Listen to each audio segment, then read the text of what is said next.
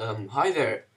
In this video I am doing another tutorial lesson as people seem to like them, so why not make more of them.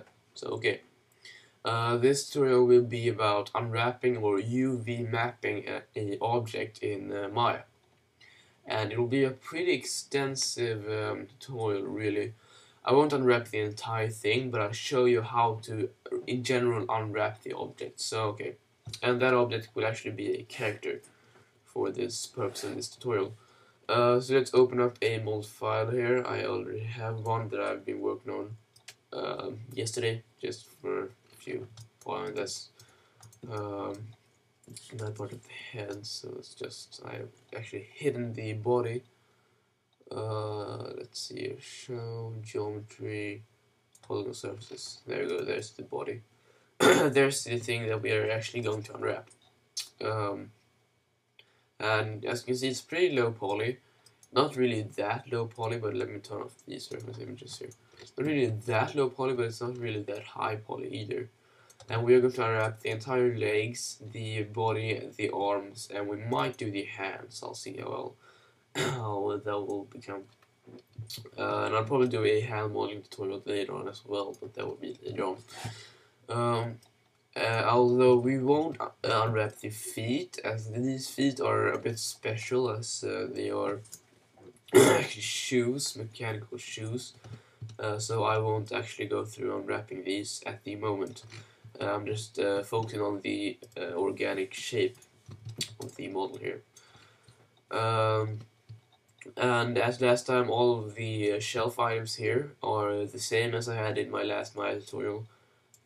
So if you want to know what those are, go check out the tutorial. So okay, let's begin here. First of all, we want to open the UV texture editor, which we do by going to Window up here and the UV texture editor. That will open up in a separate window, which I have in another screen right here.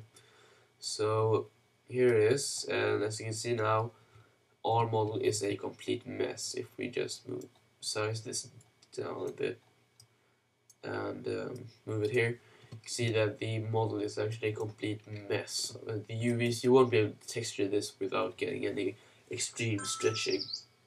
And just to actually demonstrate, or demonstrate, sorry, okay, what is UVs? UVs are basically, okay, so let's go through it. To texture an object, you will need to unwrap it basically on a 2D texture map, so that you can paint the texture on top of it and without any major stretching or any issues like that. And that's basically what the UVs are for, because if I'll show maybe, well, as you can see here, this is a mess, but if I show you another model here that I made for a guy, this is actually a model I made before, and this is actually unwrapped. As you can see here, if we size this up a bit, as you can see, all of the pieces here are laid out in a 2D manner. So there's part of the head there, that's the legs, that's the upper armor body, and they are laid out so that if you paint texture on top of this air will actually come across on this model without creating any general stretching. So that's basically what we are aiming towards. Although our UV map won't be as filled with things as this one is, as this one has a lot of armor pieces, as you can see here, and these weird ice feet that I'll move texture later on. Okay, so let's open up the file that we are going to work on here. So it's like that, display, show geometry, all surfaces, hide this one, hide those two. Okay, so what I like to do first is, let me just split this up here. I'll shut this down and I'll make a 2 viewport. Make this window a UV texture editor, so we can have it in one window here. and then I'm making this window the perspective view. So now we have the UV texture editor right here and the perspective view here. So what I'd like to do first is, let's just size lower. What I'd like to do first is split this up into separate pieces. So for example, I like to split up the arm in one, the hand in one, and the legs in one. And if I were doing the feet, I would do the feet in one. But so let's do that first. It should be easy enough. So let's go into our front view. And first of all, I'm just going to disconnect the feet from here. And let's make sure we have all those. Yes, we do. So when we have the faces selected of the feet, we go up here and we press mesh, and we go to extract. That will put the selected faces into different groups, as you can see here. That's one group, that's one group. So select both of those and hit Control H. That will hide them. And just for the record, if you want to show them again, either you can press Control Shift H, which shows last hidden, which we hid those last time, or hide them again. You can go up to, as I did before, display show, either show all or geometry polygon surfaces, as this is a polygon surface. So this should actually not cause too much issue here. Let's see here, let's split the legs first. So we have to determine where the actual legs are going to end. So I would say they are ending right about there. Select these. Let's make sure we have everything. We do. So that's basically the legs. So let's go and mesh extract those. So we have one group for the legs. And let's also extract the arm here, which isn't that hard. Also, the hand shouldn't be at the moment. Let me just go into perspective view here. By panels perspective, perspective, and the selecting the perspective camera. See, make sure I have everything here. See here. Yep, we do. So let's just go to mesh and then extract.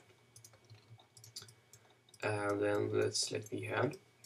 Do the same thing. Mesh extract.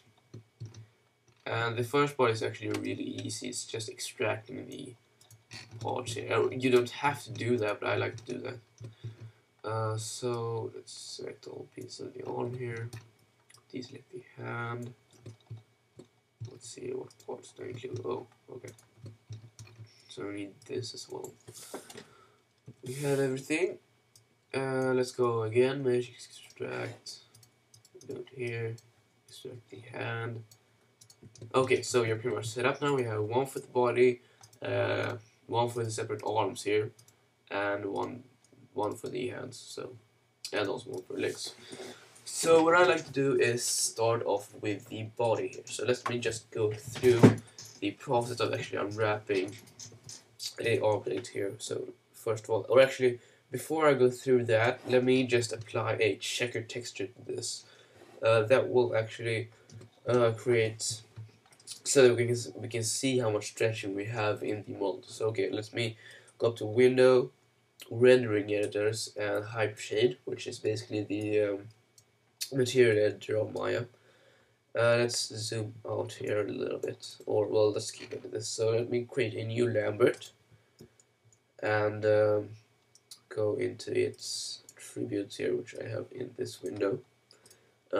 So to map a checker texture basically on top of this material, you have to go into the color tab here, which is where we are going to map the texture into, and press this little checker here as I did, and this window will come up, create render node, and just keep these as normal. Keep these at normal. Sorry, I'm kind of hoarse at the moment. So okay, keep these at normal, and here